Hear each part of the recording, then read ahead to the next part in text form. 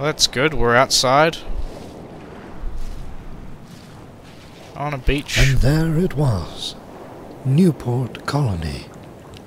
A shell of its former self in my eyes, blazing across the Atlantic against the cloudy night sky. I knew I had reached my goal at last, and that my answers resided here. Here in Newport. Alright, let's head over to Newport then. Find out what the hell's going on. Follow the lanterns!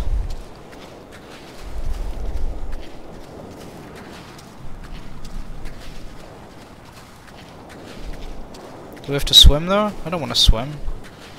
Maybe there'll be a boat. And then I heard it. The screaming, the crying, the explosions.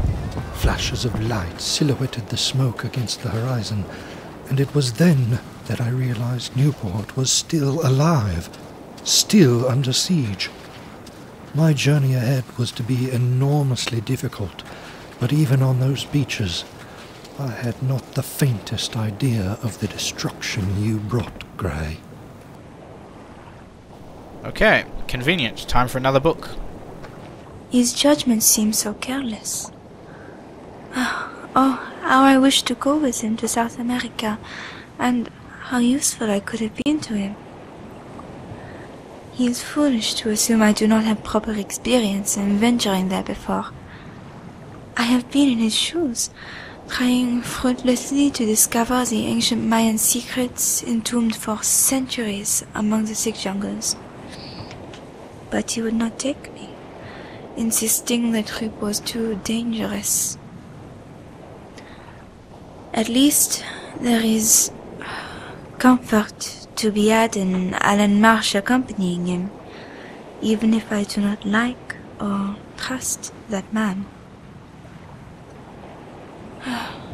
He will be gone for 2 years on his expedition, and I know how little I shall hear from him. I resign myself to loneliness, and will take up further study of the fable of Tigras to occupy my time. Certainly! Alright, well let's go save Newport. Or attempt to. Right, so we're on a different part of the island because when I woke up originally in part 1, the lighthouse was to my left, as I recall, so let's see where we end up.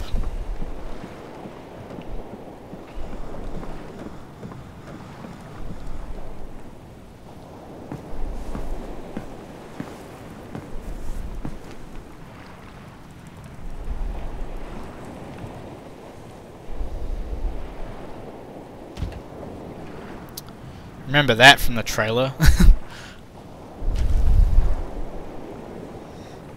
was wondering how that was going to play out, but it's just automated. I thought there was going to be puzzle solving with trying to pick up a piece of wood and haul in the boat. But nope.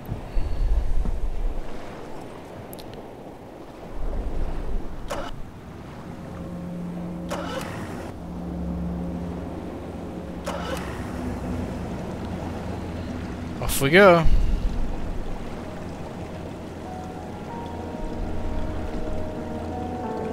I'd probably take the tarp off the top of the boat so I could see out the other side.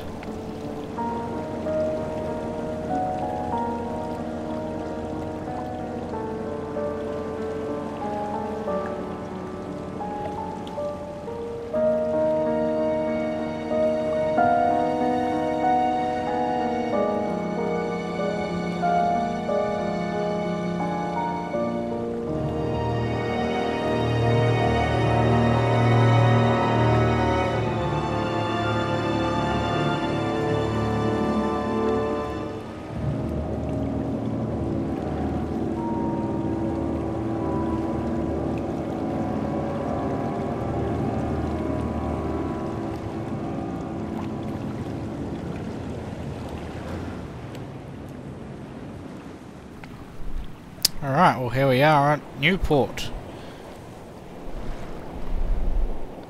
Before the start of our story. No, it's not. It's after the start of our story. My timing is very weird.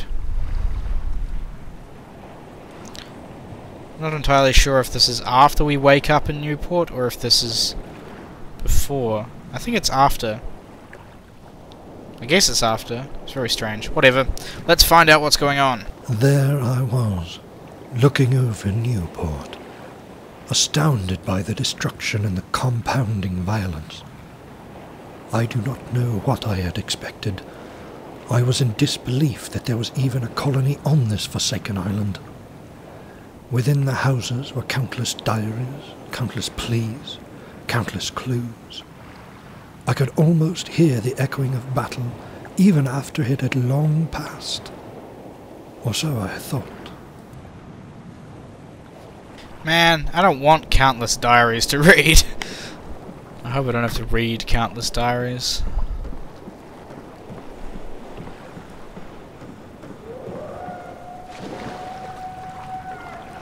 What do we got here? The first of many. After 2 years, Gray has finally come off the boat in Bressan, returning home at last. Seeing 2 coaches full of material even before I saw him, I knew for a fact that his expedition was not a failure. At first, I could not place the vibe in the air, but when he saw me, he looked confused, contemplative and sunken, as if trying to remember who I even was. Raw emotion overtook me, however, and I embraced him before calculated judgment occurred. He did not put his arms around me in return. Of note, he began his embrace. I found a few old books written in Latin with absolutely no business being in the tombs I scoured. A few historical swords and armaments with the same inscriptions on them. But of most particular note, I found a globe.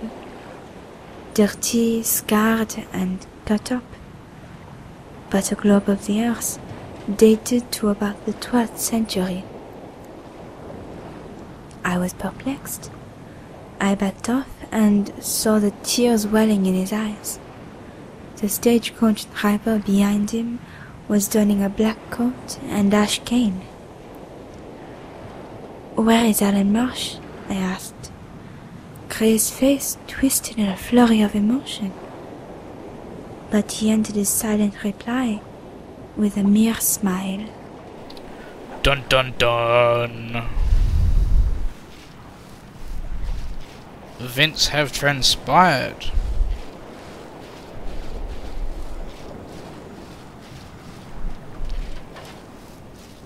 Now, what's the best way to actually get up there? That's the question. I'm thinking I'm supposed to be following the lantern still, as has always been the case, but I forget too often.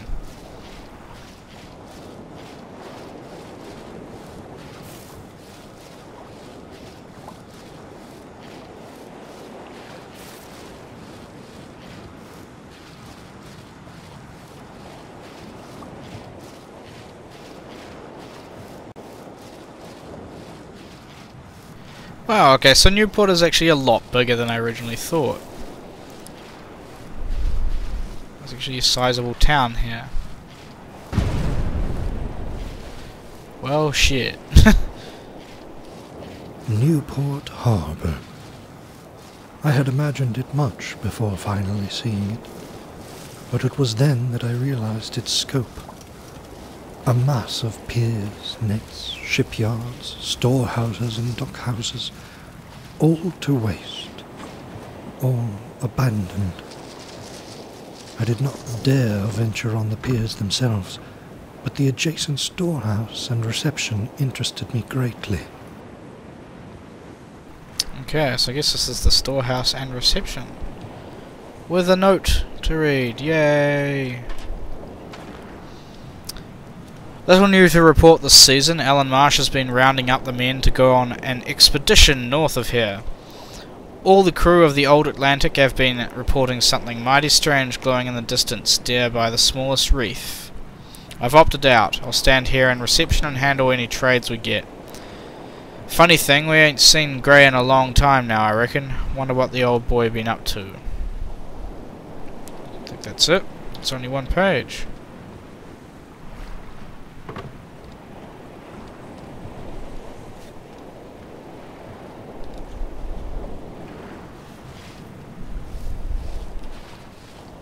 Okay, now that's an invisible wall again.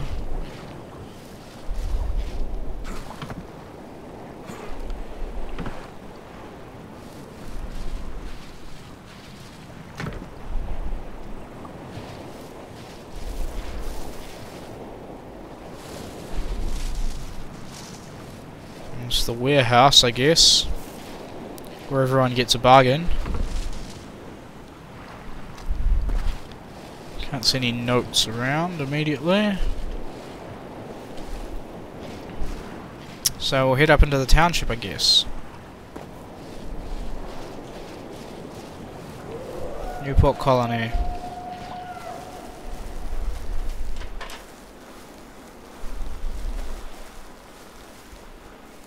Well, there's certainly been quite the hoopla up here.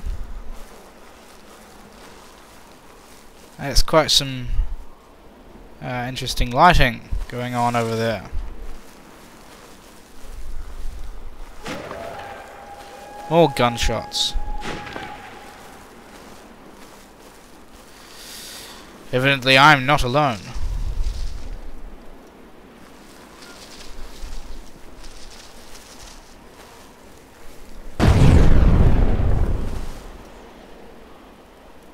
Okay, so that was behind me.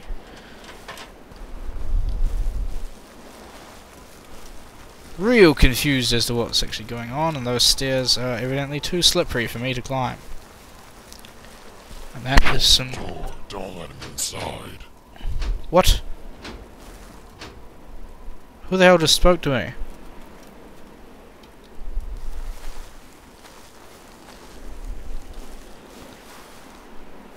That is some attractive smoke, though. Should take some screenshots for my background.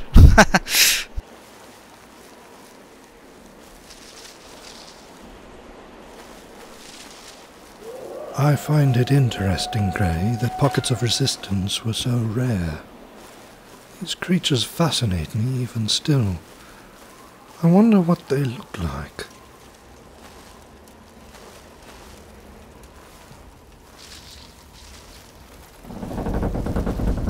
That sounds like it's gonna fall over, so I'm gonna keep moving.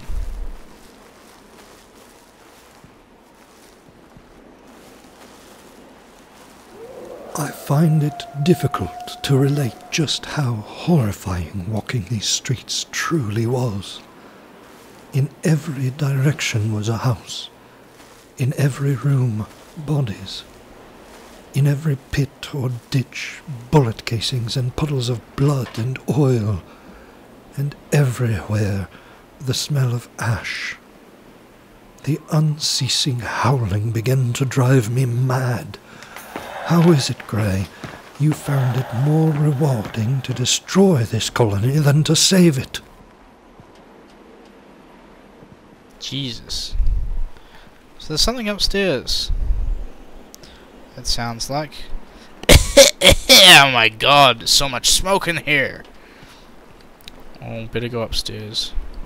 Nope, can't go upstairs. Can't open that door either. Is there anything actually here? No.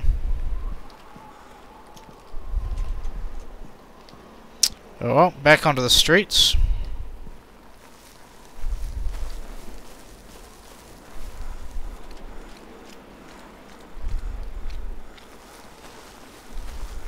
I found my mind spinning, racing to recount some new archaic memory.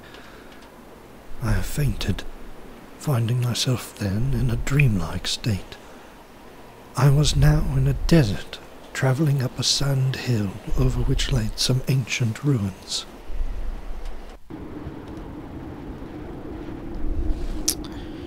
Fun.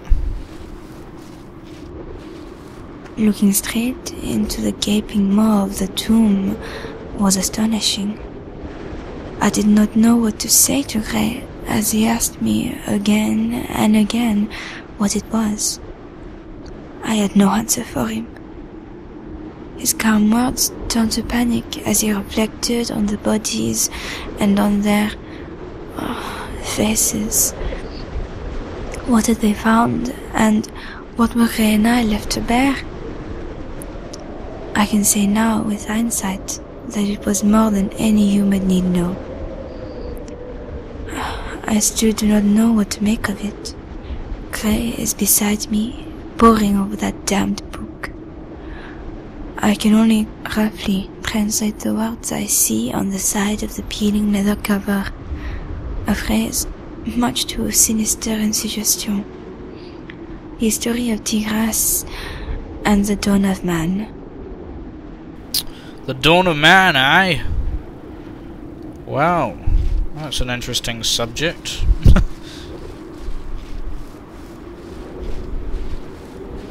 Follow the lanterns.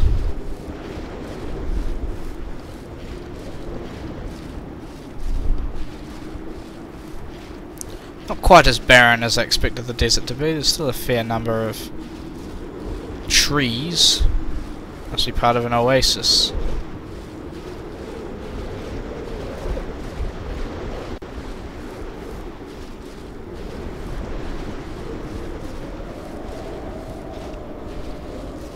Yeah, that's quite a thickly forested, if I can use the term forest in a desert setting. That is quite a lot of trees right there.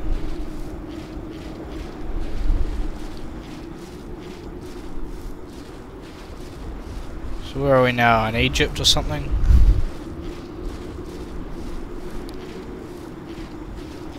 Ugh, this hill's too steep, too tired. I'm just gonna go back. Psych! There's only one way, and that is forward. It's the only way I'm ever going to finish this game.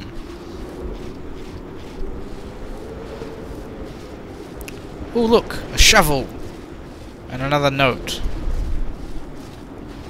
As Gray and I crawled through the opening in the sunken marble cliff, we found, isolated in the stone, a singular entrance that had been carved out by the Arab excavators. The same men were now dead outside. A foul stench permeated from the shockingly black void, and I could feel that we had intruded upon a lethal silence of centuries buried here in the supposedly fictional city of Tigras. Gray was the first to go inside. He pulled out his electric torch and called up to me what he found. There was a sepulchre, he told me first. The lid had been removed, he called later in a worried tone. Finally, he ushered me inside under guidance of his light, and Gray and I met side by side, looking into the yawning opening of that ancient burial site. A mummified corpse of an enormous and tall man, nearly 8 feet tall, was wrapped from head to toe in cured red velvet of some kind. His eyes were gone, and his face uncovered, a dry, ice-white beard still in tatters. His arms were folded, and under them rested an astonishingly well-kept leather manuscript of at least 400 pages. Glyphs, writing, symbols, and artifacts were scattered in and out of his tomb. It is too much to recount now, but of value there was near infinite. Gems, pearls, staffs, weaponry. Gray took the manuscript, insisting that he and I study it later. The book was quick to identify its owner, Adad, Lord of us all. What have we found?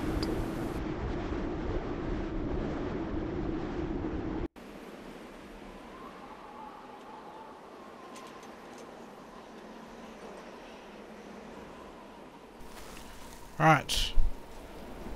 What's that? A bit of ash trying to escape. Okay, back in Newport. With 2 paths to choose from. Nope, with 1 path to choose from. Thank you, Invisible Wall Syndrome. You are the guiding light. At that point, I was almost here. Almost outside this very door. Finding your manor. Finding you. Yay!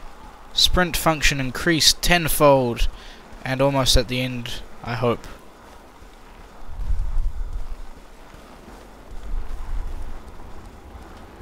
Oh, hello, fountain. Gonna take a bath. Teabag my balls in your water supply. So if you're using that for a water supply, that's pretty stupid. So that's a stupid statement to make in the first place. Come out, Grey. I know you're in there. You must account for what you've done, for the horrors you have unleashed on this innocent colony. No one is left but I to face you, Grey. And if you have any sort of spine, you will come out and face me. So be it, Grey. I'm coming inside. Prepare yourself. Let's do this.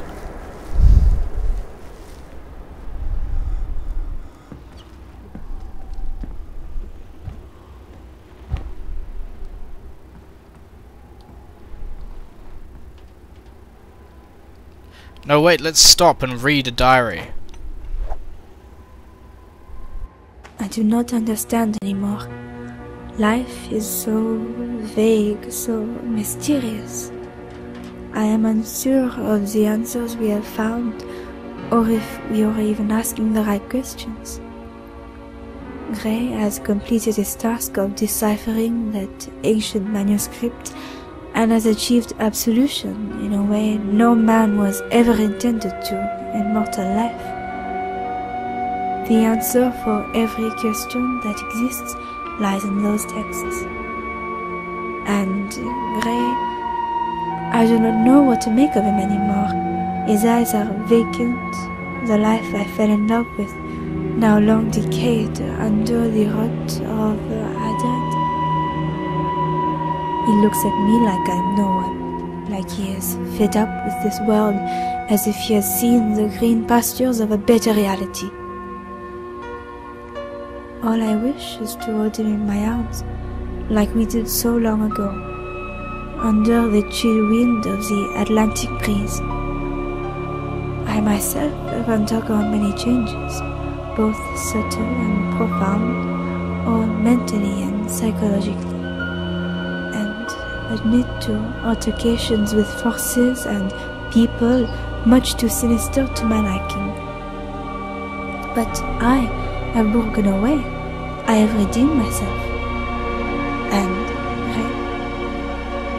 I do not think I can save him. I am in fear. Fear of the worst. Fear that he will try something too foolish and too dangerous to rid himself of me. He speaks ceaselessly of returning to that damned colony of Newport, endlessly reciting meaningless paraphrases about deities in the waters around it, and the profound significance of Adad to them. He wants to enslave them. I have refused to return to that damned island. I would be a fool to do so again. But Grey never takes no for an answer, and I worry that Newport will be the death of him. A diary entry. It was a woman's. Why was it I could hear her voice in my head, as if recalled from a distant memory? She mentioned you, Grey. But...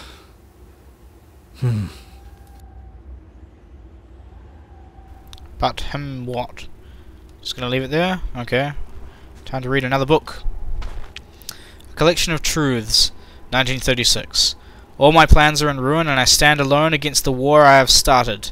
Destruction by the hand of the creatures residing within the Atlantic and around, Atlantic around us is now Newport's fate, as well as my own. My trust has been as crushed as Newport's has, and I accept with utmost despair that the creatures and Haddad will never uphold the terms we agreed upon nearly 20 years ago. On August 5th, 1935, I gave Newport a deal.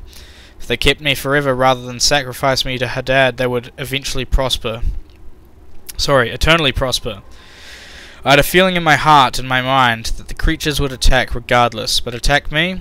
I never suspected such treason. I have retreated here to my manor, and am unsure of what my next step should be. Alan Marsh confronted me on the reef. He has always known, I suspect, most of them have, but he is dead now by my own hand. I should never have trusted Haddad or his damned manuscript. I should never have left Prussia. I should never have used Newport as a stepping stone for eternal power promised to me by a lying god. And I will never see Oifa again. I resign myself to death. I will go to the south end of Newport, closest to their city, and throw myself into their water. It is the only way to ensure my death. Really? Okay. An entry of yours, dated 1936. A confession. So you do admit your treachery then, Grey? The demons you've dealt with? The horrors you've enacted? Hey look, another umbrella. It's not the fish, it's the umbrella people that's orchestrating this entire thing! Taking the gun. We're going to end this once and for all. If I can get up the stairs. Just can't seem to be able to. Oh no, I have to take this staircase.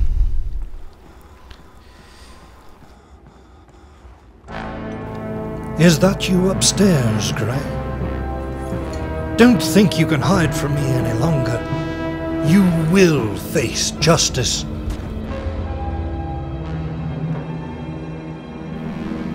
It's not gonna be Grey. I, Edgar Grey, accept the rights I am. Behold, Alan, the truth I have told you. You doubt me. The creatures are here to I am Edgar Grey. You will sacrifice. It's not enough. Do not question me. This colony will burn before they see me gone. Haddad, I pledge my loyalty to you. This cannot be. I refuse to accept.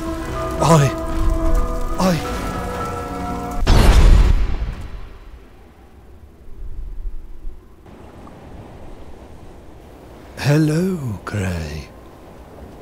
I have a deal for you. Will you listen?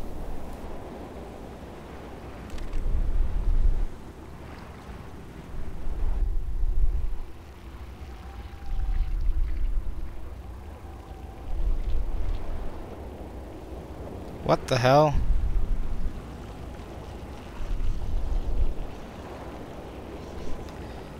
This is very strange and I'm not quite sure what's going on anymore. There's a monster over there. Just chilling behind a rock.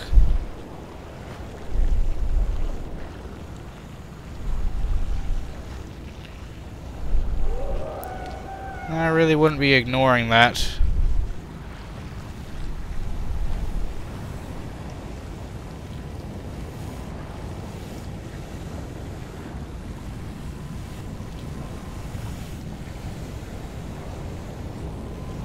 I have no idea what's going on anymore.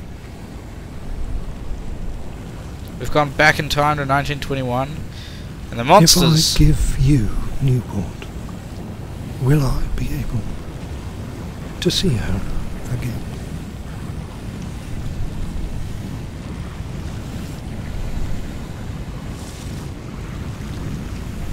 Okay, don't like this.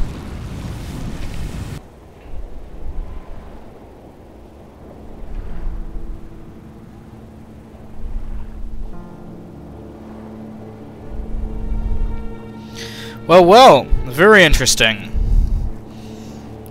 think it kind of glitched out on me a little bit at the end there, resulting in the repetition of a couple of scenes, which made it even harder to understand the end, but I think I got it. So this guy was grey the whole time. And, Oifa, or however you pronounce her name, somehow died, perhaps? And Grey offered Newport to her dad and his army of sea beast monster things to bring Oifa back. Or at least that's what I'm going to go with. It seems to make the most sense to me. And if I'm wrong, well, I'd be glad to hear the actual explanation. Regardless, this was very, very fun. It's a very well put together mod. A little twitchy in some cases, which I guess is just due to the fragility of the Crysis engine, which is referred to in all the mod instructions. But that's okay. We seem to have got through this no sweat. There's no big issues that I haven't been able to fix in editing. And, yeah. Thoroughly enjoyable.